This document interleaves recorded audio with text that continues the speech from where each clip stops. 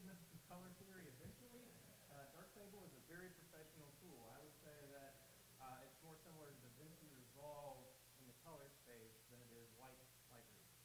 So you have to know like the difference between chroma and saturation, why those are technically different, and yada yada yada. Eventually, you can get good results without being a turbo color. Oh, I apologize for interrupting. I don't know. They just handed it to me.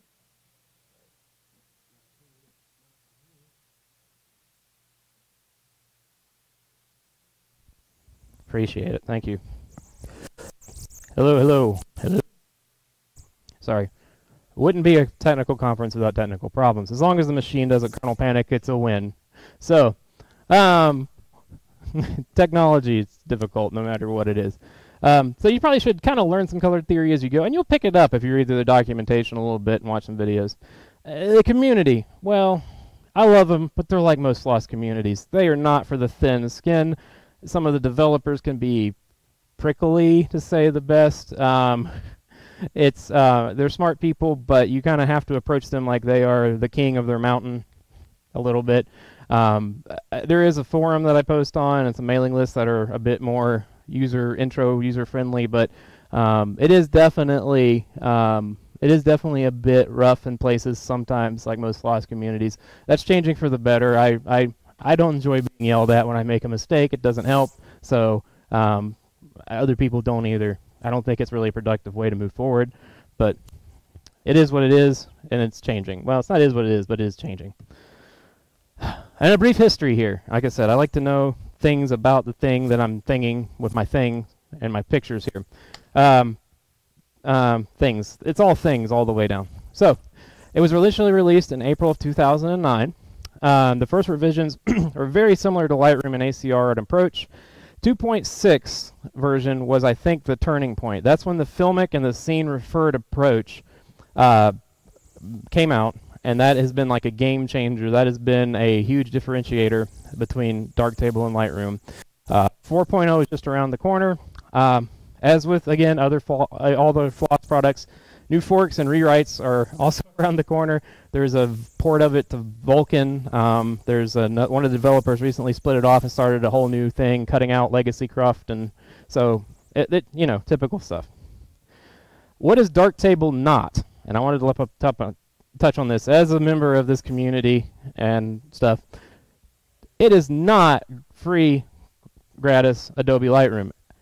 We get so many posts per week or month or whatever of like, hey, I downloaded Darktable. It doesn't exactly duplicate my Adobe Lightroom output.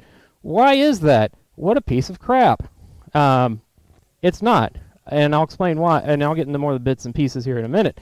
But it is its own thing with its own methodology and its own approach to image editing. It is not just, free Adobe Lightroom. I think people get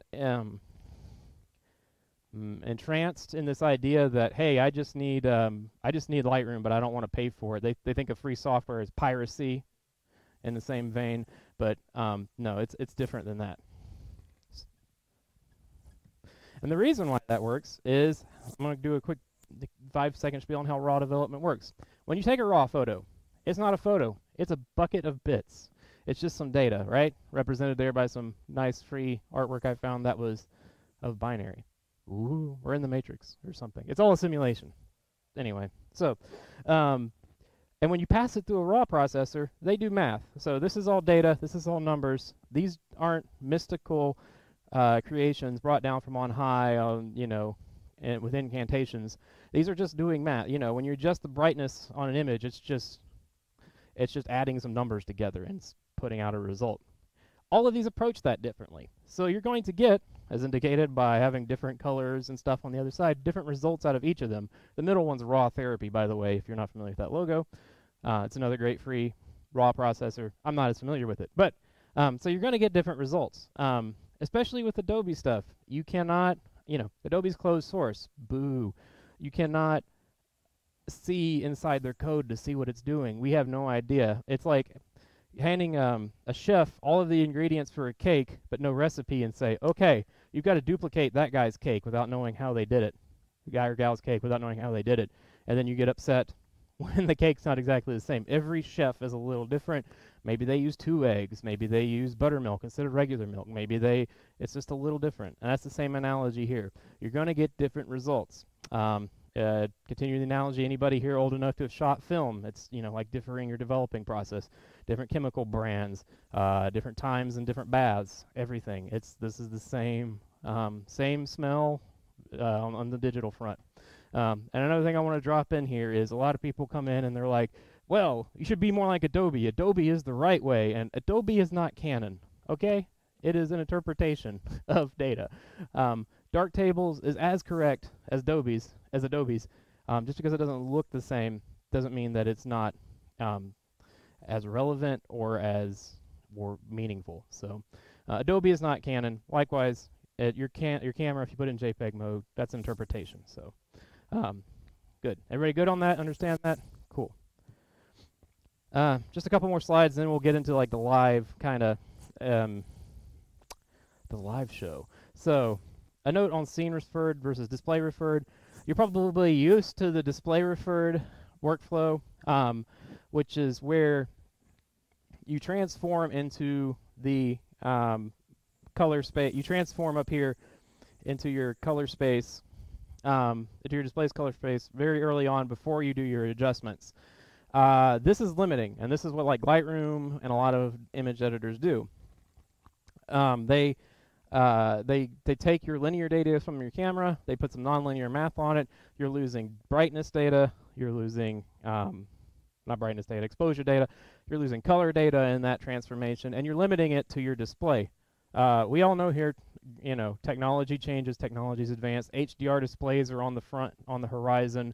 Darktable takes a scene referred approach, where you do your grading and adjustments in the camera's color space where you've got the most data available. My digital cameras these days, 13, 14 stops. My 10-year-old D800 even was like 11 or 12 stops worth of light.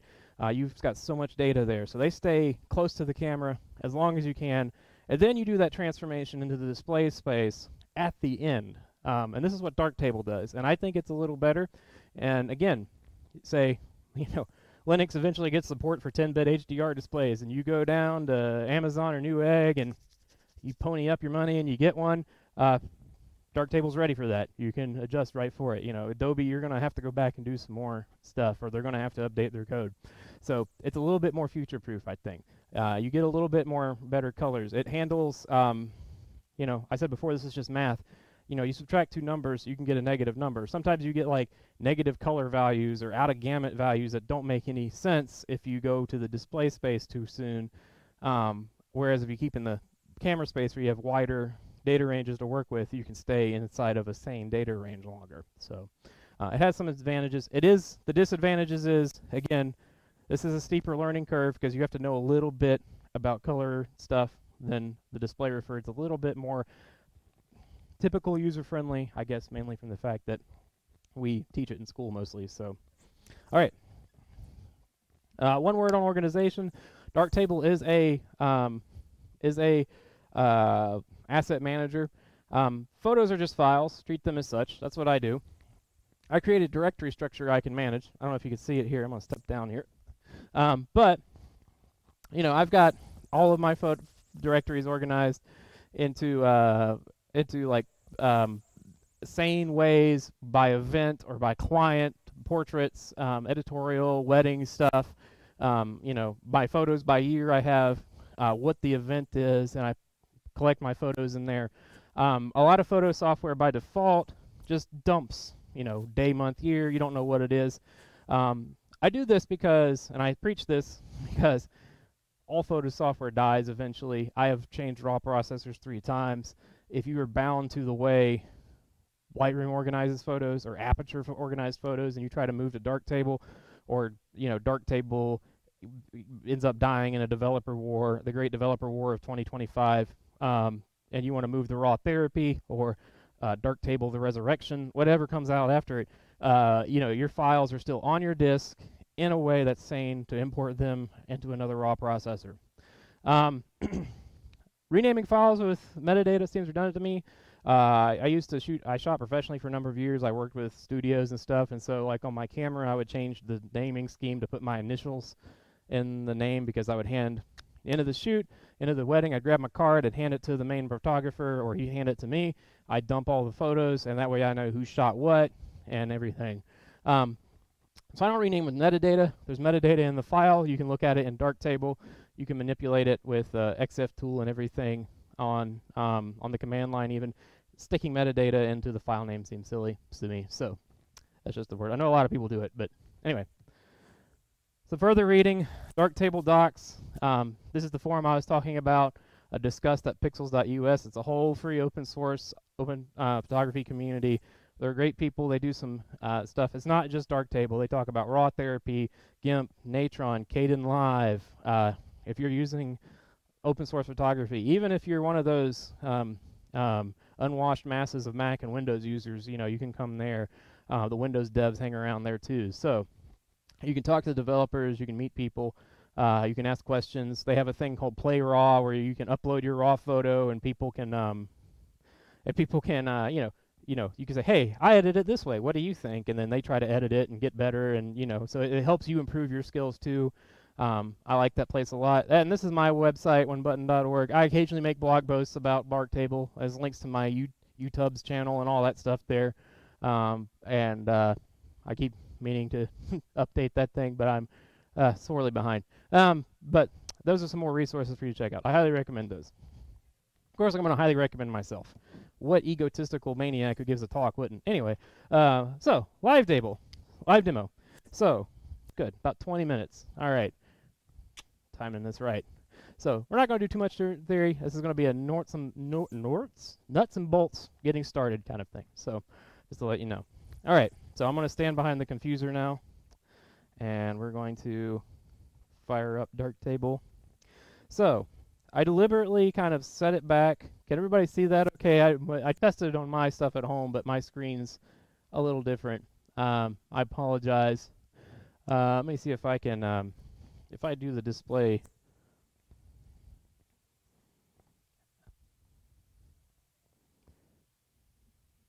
Let's see.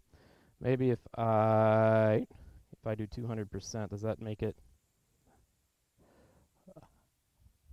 You can see it, but you don't get any real estate out of that.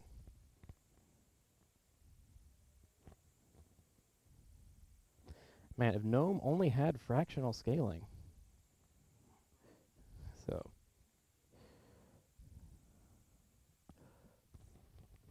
Wonder, let's see, tweaks.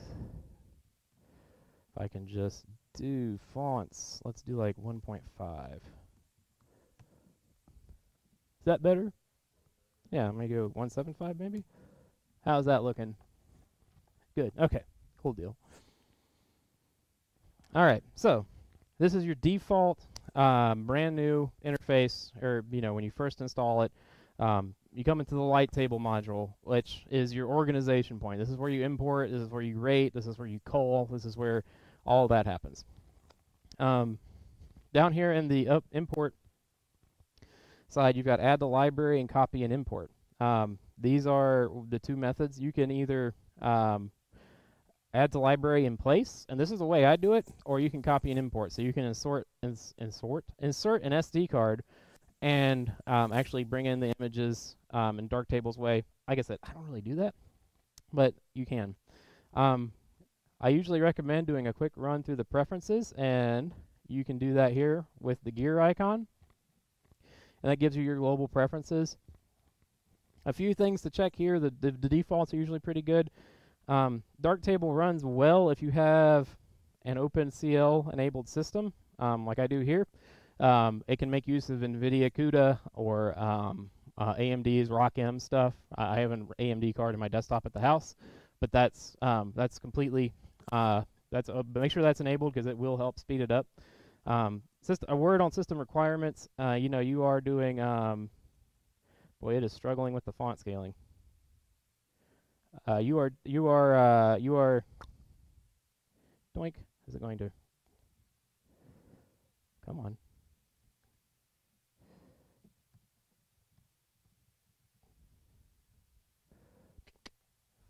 go back to 1. Okay, there we go. Now we'll just not minimize the window after we scale the fonts. And we can just scale them to 2. And that'll be happier. Actually, top bar, no title bars, maximize should already be there. Ah.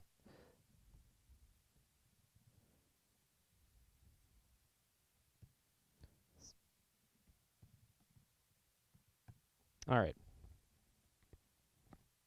I don't know why it is freaking out over the fonts. Actually, we can change that. That's a good example of what to check in settings. So you can come in here and you can override your system's DPI if you need to. So if you go under General, GUI controls for text DPI, let's double that. So what, 96,168, something like that should do it. Save and apply. There we go. Okay. That's a little bit readable. Sorry, guys. I guess when you pick out projectors for a Linux conference, you don't really think about color and things like that. It's okay. Yeah, absolutely. Is that better? Yep, cool. Light mode. Why is this thing freaking out over the fonts? Anyway. This? Oh, no, it's not. It's GTK based. So it is not liking that. Is it because I have it enabled here? It is it is based on GTK, but it does use CSS for the style sheets. Let's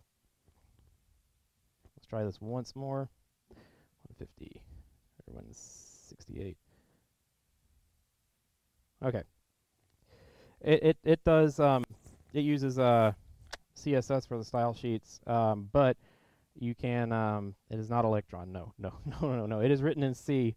You cannot do fast image code in I think it's just going off the screen there. Well, that is an odd bug. Well, we'll just have to live with the small font. There we go. We'll restart it here. Okay. I guess there's a live stream of this, but sorry about the technological differences.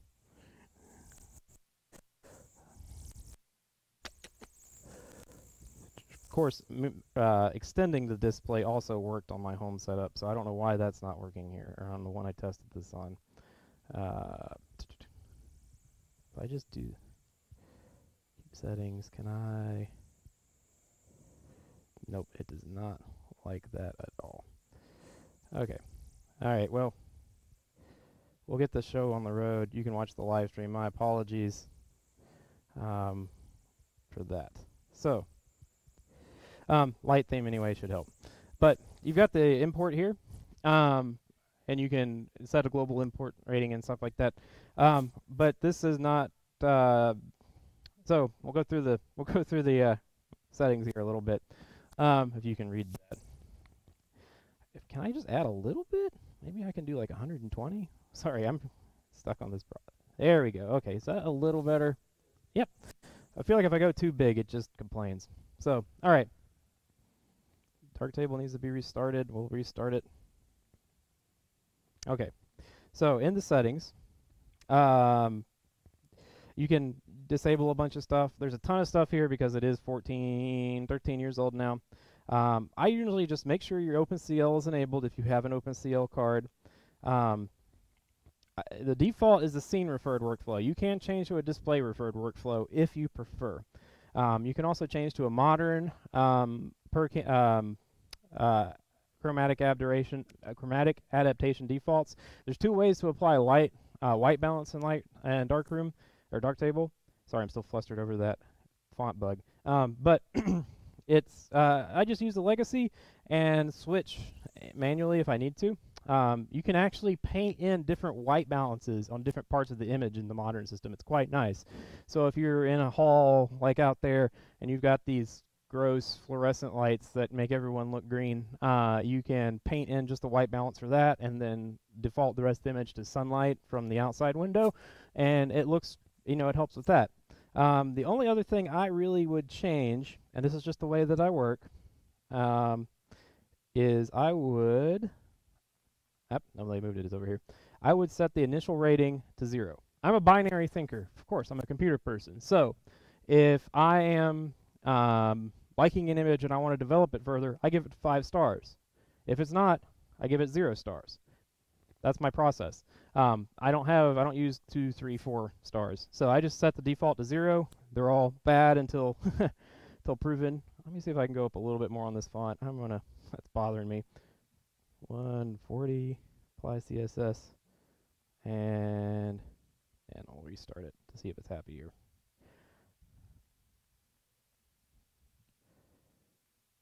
There we go. Okay, it just hadn't closed the other way. That's even better. Okay, so down across the bottom, you've got your usual rating tools. You've got your stars. You can do Lewis scripting. If you're good at Lewis scripting, you can do things for HDR merging and stuff like that. There's all sorts of stuff in there. Collections are your typical fare. You can do by folder, film roll, file name. You can actually search down. You can do narrow down this search, and you can add a second rule. So if you want to look inside of a folder, and you point it at the folder, and then you can look for a specific tag in that folder. You can look for any other specific criteria, metadata. I usually apply metadata on import, and since this is a Linux thing, I usually do Creative Commons by NCSA. You can apply your own stuff in there. I recommend doing that. If an image goes on the internet, at least you get some credit for it. I do Creative Commons. I love it, but I like tagging it. And tags, you can tag things just like you would in any other image software. So we'll do like self 2022, Linux, darktable, presentation fail. Anyway, so you can tag it with events, Paul's wedding, Samantha's recital, whatever, give it tags that are descriptive and mean something to you. Don't go crazy with tagging is my advice. If you tag everything with like pretty flower and you search for pretty flower, everything's pretty flower. So you need to make a few tags, I would say no more than 2 for an image, and import them and apply them to that.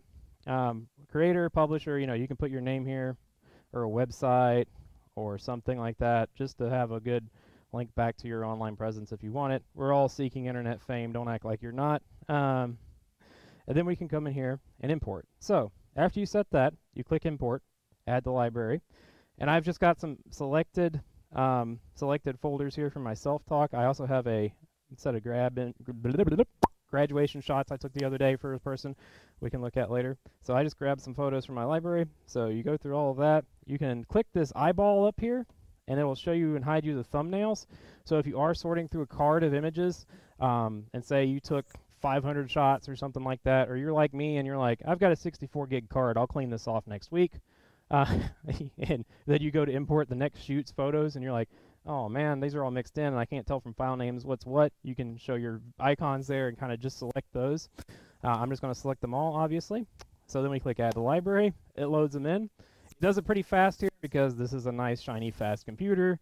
And this isn't that many images at home. I think I have a Threadripper computer, and I have a little brag there, humble brag, and I have thousands of images, and it handles it just fine. You definitely, when you get to that scale, you want some sort of OpenCL graphics card because it helps with rendering the thumbnails and stuff like that. Fun fact, Darktable beat Lightroom to OpenCL, so win.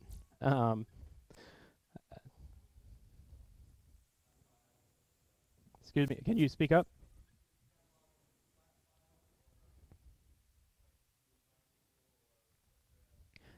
It's just flat file. It keeps it has a little SQ. If you look in the .config folder in your home directory, I've been talking to normal people too long. Your .config directory inside your home directory, there is a SQL database in there that this is all stored in. But no, you cannot point it at that. I think some other solutions you can. Yes, you can. That's the one I was thinking of. Yes. No. Darktable does have a nice feature, though. That actually brings up a good point. where you can come here, say you're like me and you've got a NAS at home, um, and you want to store all of your photos on your NAS, but you want to work on a certain set on the road, you've got your laptop with you, or you want to take your laptop to the couch and work out there. Probably shouldn't work on color critical stuff on your couch, but whatever. You know, if you want to, or you just want to use the faster storage on your disk, you can point darktable to your NAS and directory on your NAS, and it can catalog it. And then you say, well, I want to work on these three. So you click on those three, and it's really not going to do anything for me here because I'm already on the local disk. But you can click this button here that let's see if I can do. Nope, that's not what I wanted. Zoom. Oh, what is the shortcut for Zoom? I think it's taking it. Anyway, well, you could do copy locally to your local SSD. So I can click copy locally, and it puts a little it creates a little copy of this in your .config directory. And you can see here on these images they have that little page turn out of them now, that little triangle. That means they're local images. So now those are stored in my home directory. I can take them, I can work on them, and then you come in, you do your adjustments, yada yada yada. You go resync local back to the remote, and it resyncs it back to the remote. So I use that frequently. I keep all my folders on my NAS. Sometimes I want to work on my big old Threadripper machine, bragging again, and so I click that, copies it all to my SSD. SSDs are kind of expensive compared to spinny disks still, so you can get a lot more space for that, and then you can work on them there and then resync them back. Or if you've got a mobile workstation like this Dell here, you can sync them to your local SSD, work on them, and then sync them back to your NAS. It's a great feature. But thank you, that pointed me to that feature. So I've just imported 3 or 4 images, well, 7 images here to look at. So like with other things, like I said, you can move around with your keyboard. The other unnamed software, you can assign star ratings. So 1, 2, 3, 4 on your keyboard, we'll do that. 5, excuse me, we'll give you 5 stars. So I'm a narcissist, so I think these are all 5-star images keepers, so I'm going to assign them all 5 stars. You can also give color labels. So like in my instance, all of my keepers from a shoot are 5 stars, but if it's something I think is portfolio worthy, I'll give it a pink label, or a fuchsia, I guess, and it'll put a fuchsia label on there. And I'll just go and do a couple of these and say, okay, those are ones, and then you can filter back on that later in your collections. I like this system.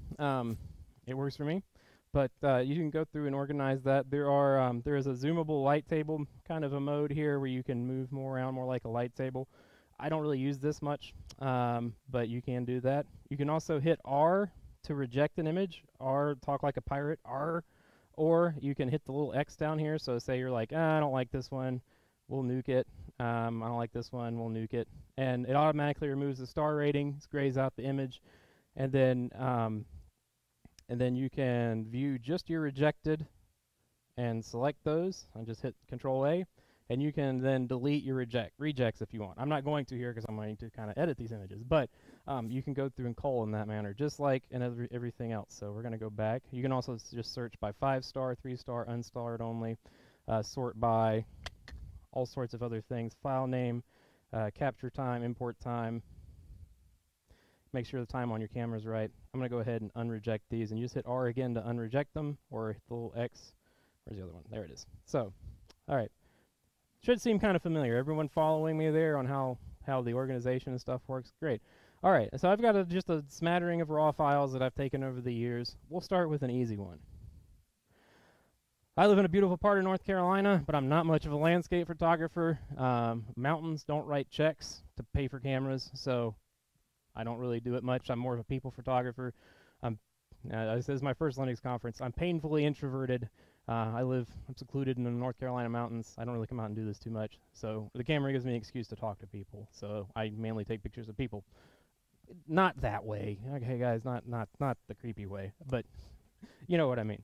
So this should look kind of familiar to your Lightroom kind of interface, but I think the resemblance is skin deep.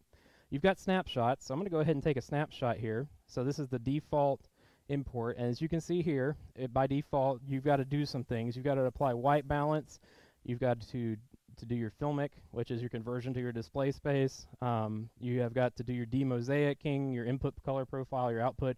These are like the standard steps that you have to get to take a bucket of bits and make a picture on your screen.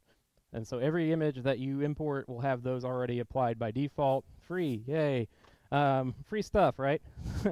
But, you look at this image and you're like, this guy's a photographer? That's not a very good image. I want to leave. Where's the free food? Anyway, so we're going to change that though. First things first, you've got your modules over here broken down. You've got your quick kind of editing modules here. So you've got filmic, you've got local contrast, which is like the clarity slider in Lightroom.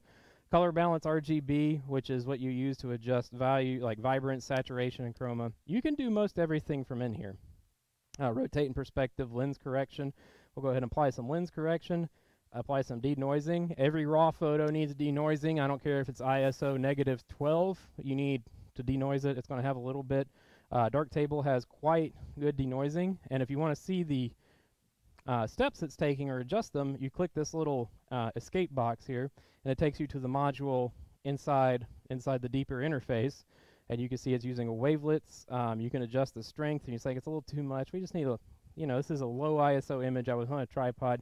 I just need a little bit. I don't need to go crazy. This isn't an astro image like that moonshot where we've got to go. It was at ISO like 3200. We got to go for the beans on that one on denoising. So you can also double up the denoise. So I find it easy. You can find it helpful to apply one round of luminance denoise and then one round of color denoise. So you can apply those separately in modules. That's part of the power of this. You can rotate, and you can rotate your image. So if you want to pretend you're in Australia, you can rotate it upside down if you really want to. Boy, we're in Australia now. Dingoes and stuff. I don't know. What do they have down there? But so that's your kind of base stuff that you can do right from here. So the first thing I'm going to do is bring up the exposure a little bit. But I'm going to mindfully look at my highlights here. And down across the bottom, you've got a few tools you can see. You've got your focus peaking mode, which will tell you where your camera was focused. You've got your ISO 1264.6 mode, which will give you a color reference editing mode. The raw targeting, so this is the raw overexposure, this little checkerboard looking thing here, and that tells you where the raw file itself is overexposed. If you ever used a camera and you took a picture of your best friend in the backlit sun and you look at the sky and it's just white, it's because the sensor became saturated and you need to, you've lost data there. And as you can see here, just where the sun was coming up, that has happened. There is no raw data there for it to really work with, and you see that little checkerboard pattern.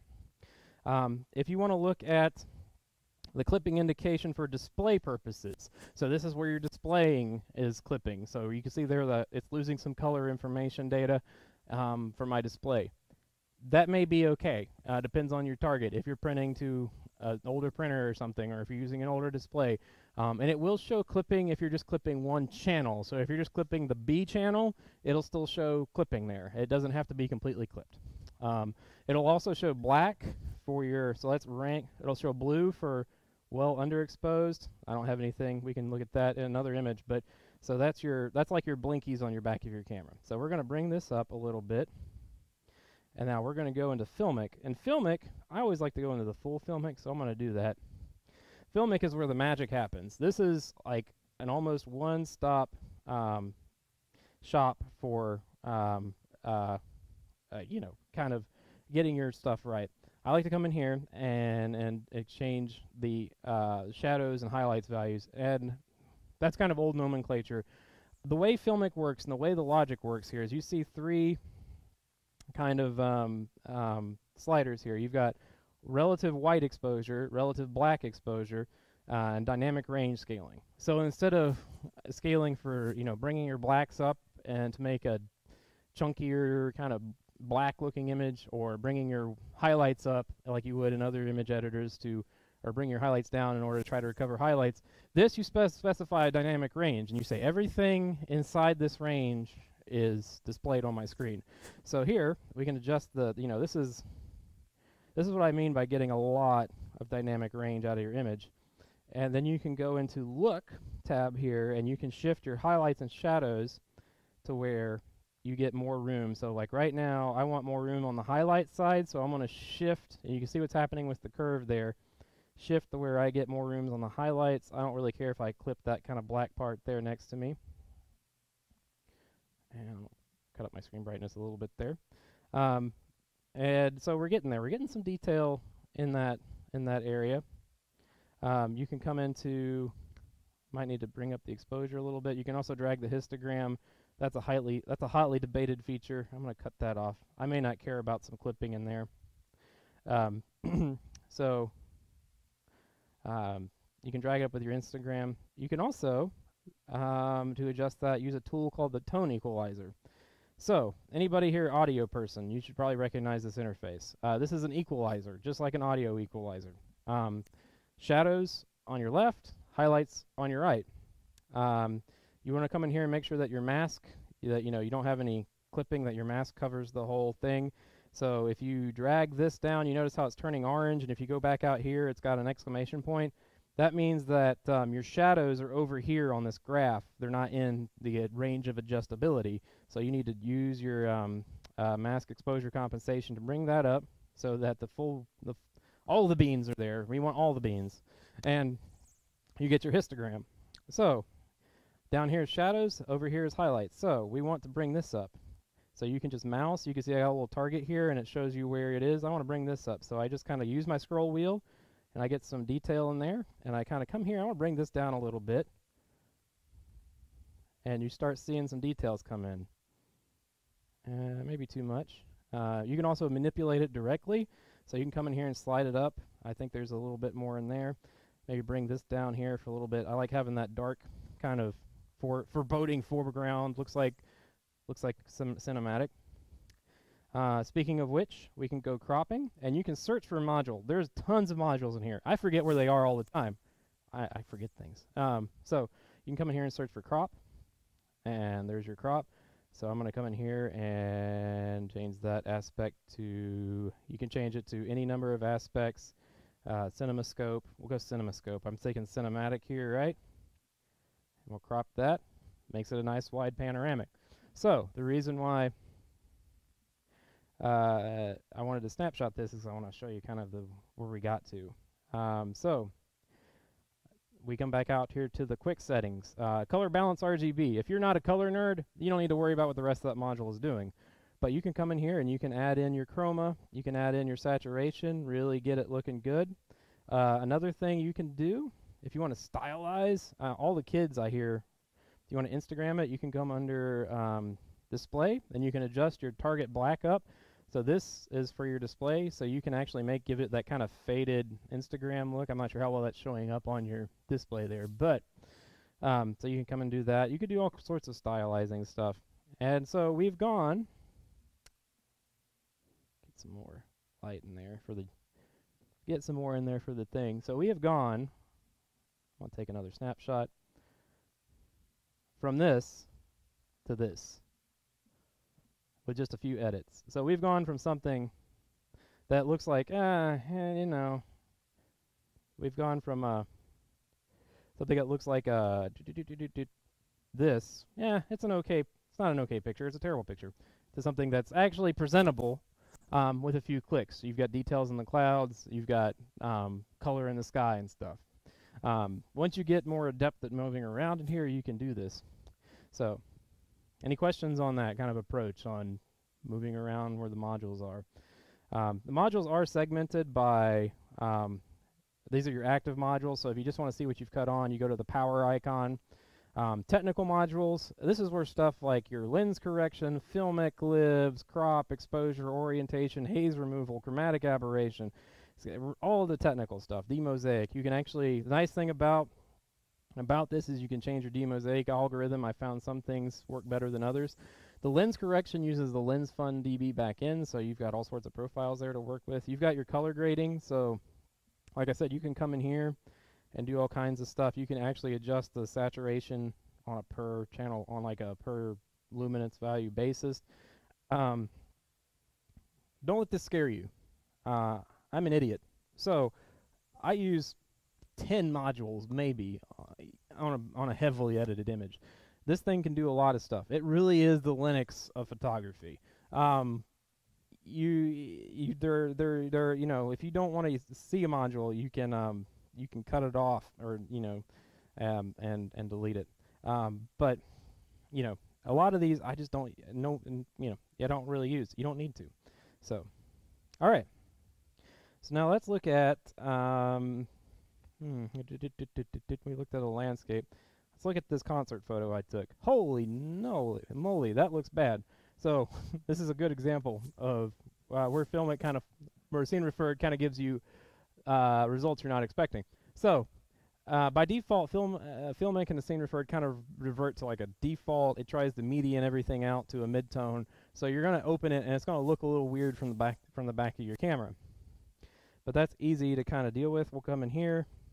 Whoop. We'll go back down to exposure. We'll bring that in a little bit. And this is an interesting image. How many people have shot a blue LED and seen that? Yeah, that infamous blue out of gamut color.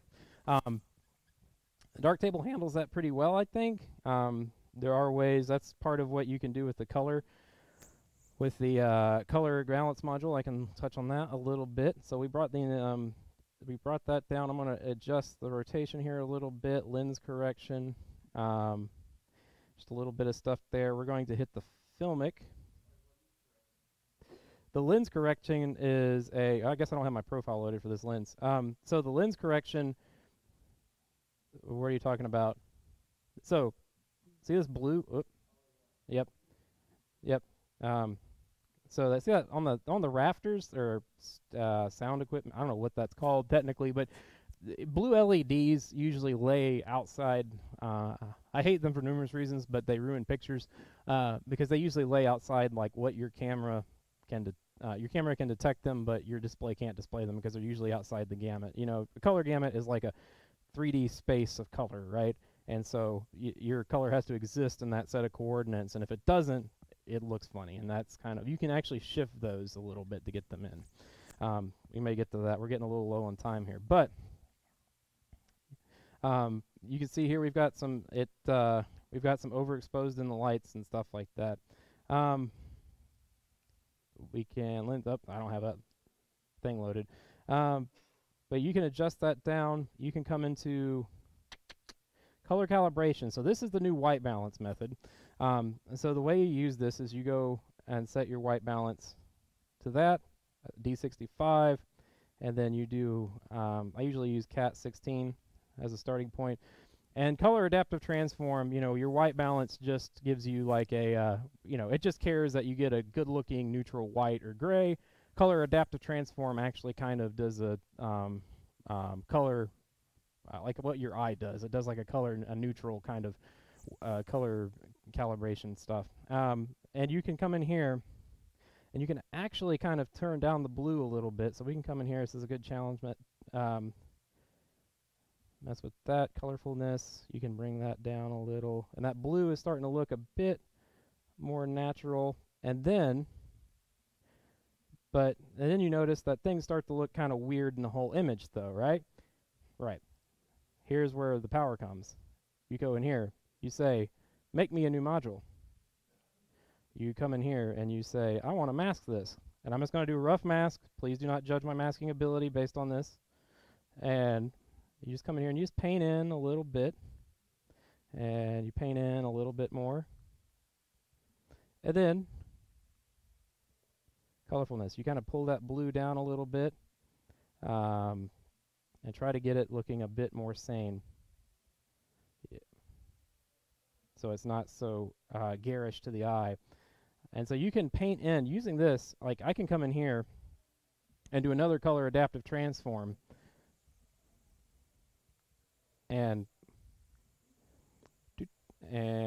double cat applied, but it's masked. That's okay. You can come in here and you can do different white balance for just that section. So you see that section is changing in white balance. So if you have a scene with two color sources, you can do that. I'm just going to do bypass because I don't need it. But You can do that. Double white balance that way and get. I'm fumbling with my interface here. And you can get different parts of the scene kind of looking kind of looking better. So I'm gonna come in here and there we go. So anyway, that's kind of how you can paint in some different color balance. We'll end on I guess I can end on some questions if anybody has any. I thought I would have more time to fill with image editing. Yes, sir. Yeah. Years.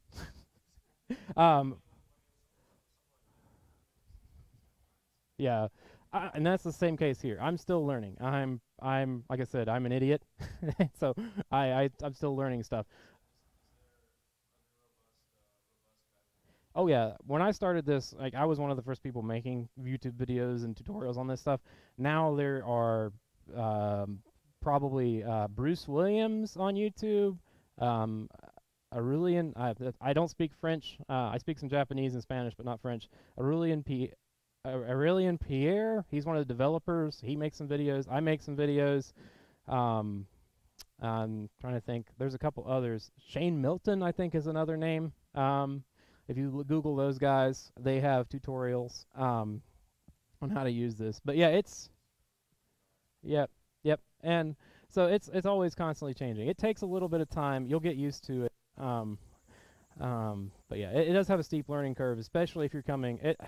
The thing for Vim is very much like, if you've ever remember the first time you opened VI, when for me it was the late 90s, and you tried typing something and it wasn't happening on the screen, and you're like banging on the keyboard, and you eventually find the I key, and you're like, oh, okay, that's the way this works. You come from Lightroom with the expectations that you're going to do things in a certain order, and you try to do those, and you fall flat on your face. Here, you've got to bring, you're going to get used to a different order and how things work, and that's where the Vim thing comes in. Any other questions? You, back there, yes. I've downloaded some. I am looking into the future for myself. It's pretty robust. I've downloaded some others that people have written. I purposely kind of came in here with a fresh darktable so you guys could see, like, I've got a few at home that I've downloaded. If you go to pixels.us, there's some forum posts there about that and stuff. But yeah, that's something I'm looking into in the future. I'm an old C coder, so I'm used to assembly and stuff. So I do a little Python here and there, but yeah. So, but there's all kinds of stuff out there for that. Any more questions? Red hat in the back. Actual red hat. A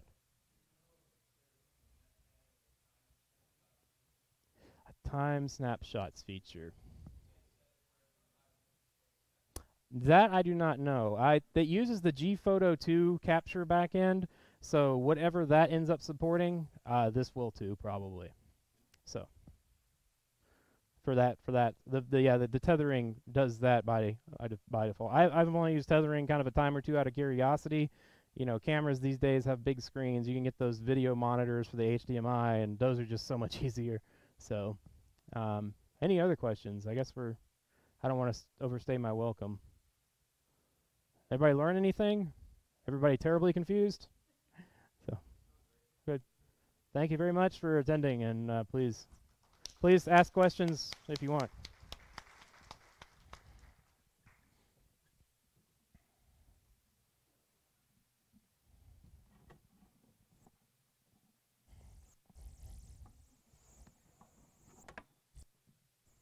Sorry for the technical problems. I tested this on, we have projectors on campus, and I was like, oh, this looks fine. And then, but we have different ones here.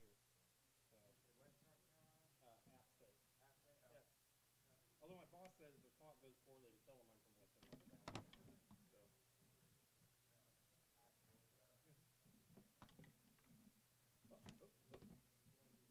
Thank you. You're welcome. Thank you for attending.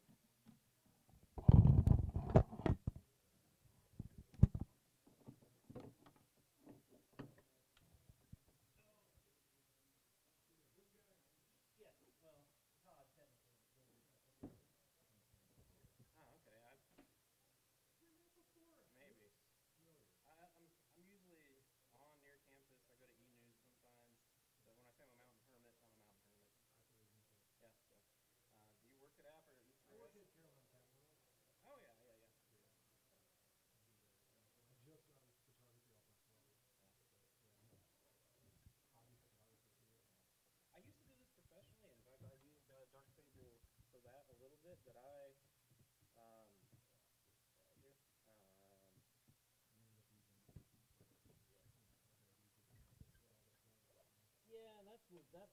here. Yeah, and that's the biggest advantage is that if you're working in a team of people, you kind of have to use what they use. I'm a one-man show, so I can kind of go like I can do whatever the heck I want. But it's definitely that is the advantage. The disadvantage is the inertia of the Adobe product. I'm hoping to break that a little bit because a lot of people I think are getting sick of Adobe stuff. Again, this Well, the new version of Libre is kind of terrible. and what kills me is that darktable is free, and darktable has added features like the new scene refer display where you can just get full range out of your camera. How does it handle flash ambient stuff very well? Yeah. I mean, that was the problem